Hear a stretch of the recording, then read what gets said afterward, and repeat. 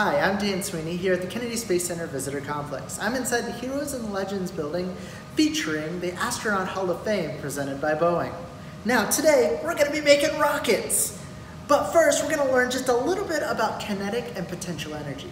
Right now, this rocket doesn't have a whole lot of potential energy, but as I pull the rubber band back, it gains more and more. Potential energy is the amount of energy an object could have.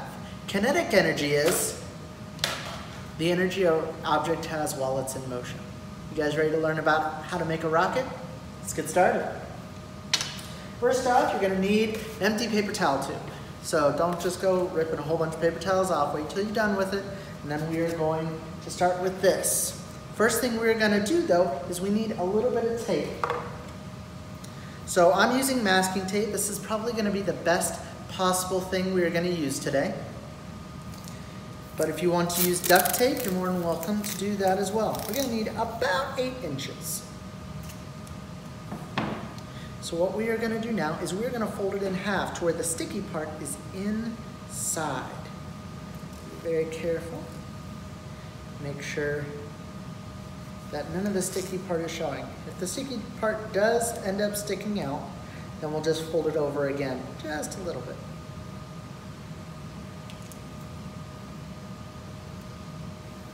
There we go. Now what we are going to do is we're going to take a rubber band. We're going to thread it through the rubber band before we move to attach it to our paper towel. We're going to stick that over the top, and then we're going to fold each of the sides as even as we can on either side of the tube. Now we get to use a little bit of tape. We're going to use this tape up towards the top. We don't want to tape all of the arm. We're just looking to tape around it about 2 or 3 times to kind of secure it. Get a little bit of tape started. And we are going to tape around it. That's a good 3 times. Now, to further secure this, we are now going to bend these arms up. And again, we're going to secure those with tape. This time I'm going to tear off just a bit to make this a little easier. I'm going to secure that piece, wrap it around, secure the other arm, finish up. And now we have a secure spot to be able to launch this tube from. But we're not done yet. We also have to add something called stabilizer fins. As you might be able to see at the end of our Mercury Redstone rocket, there are stabilizer fins down there to help it to fly straight.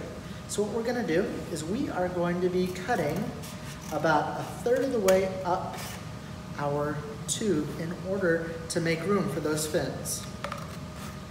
What you're going to do is we're going to make 1 incision here, and then directly below that, we're going to make another cut, same distance up.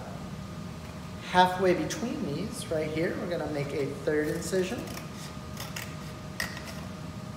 And then on the far side, halfway between these, we're going to make a 4th incision. Now it's time to make the fins. So what we're going to need is 2 pieces of cardstock. What we're going to do is we're going to fold them in half like a hamburger, and then fold them in half like a hamburger again. Now, whenever we go to draw the fin, because we're going to need to cut it out, you're going to start at the folded edge, draw in a couple of inches, and then draw out towards the other angle. So you're going to angle it out as much as you can, and you're going to end up with something that's very akin to a trapezoid. So we're going to go ahead and do that on this one now. We're going to draw in and then out.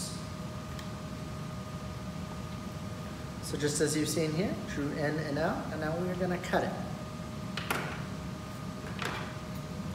I want to grab a good pair of scissors to be able to cut through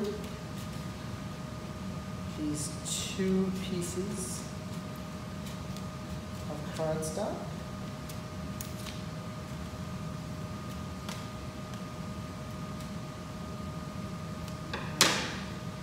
the end. End up with something like this. Now, what we're going to do is in between two of the incisions, we're going to see if our fins fit, and it looks like they fit pretty well, but we want to leave some area at the bottom. So what we're going to do is we're going to fold two of them together again, and we're going to cut off about 1 inch at the bottom. We're going to test it again to see if it is right.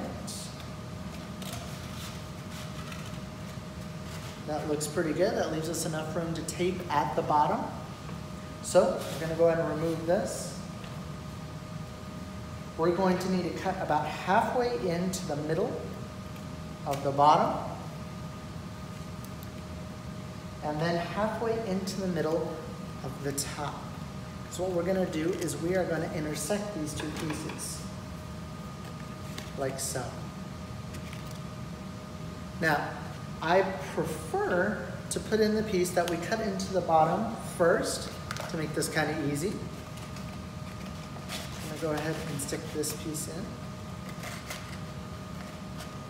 And then, for the second piece, we go ahead and move this one into position. So that way it intersects with that. Voila. Now, we're going to tape it. So I'm going to get measure of tape ready. What this tape does is it secures it and keeps the fins inside of our rocket.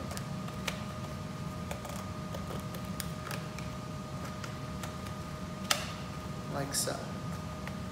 Now, at home, what you all are going to want to do is to go ahead and decorate this so you can tell between yours and your friends' rockets and things like that to make sure that it looks as cool as possible. But before you go to launch it, we're going to add a couple more rubber bands so that way we can get some distance on this. The way we're going to do that is by threading one rubber band through the other. You're going to take this side and put it through the hole of the second, create a knot. I'm going to do that again.